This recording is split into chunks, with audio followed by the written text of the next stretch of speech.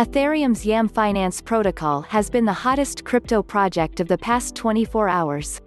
As reported by NewsBTC previously, the unaudited protocol managed to garner $400 million worth of value in under 24 hours, with investors throwing boatloads of capital at the project. The token of the protocol, YAM, is behind this exponential explosion in activity and value in the DeFi space. Unfortunately, it was just revealed that YAM's developers found a bug in one of the contracts pertaining to the protocol. Fortunately, though, the funds of users should be safe for the time being. According to a thread shared by YAM's developers, a bug was just found in the rebasing contract.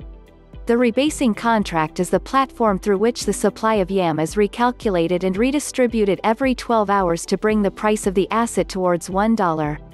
The staking contracts, which hold over $400 million worth of value, are safe, as this is an unrelated part of the protocol.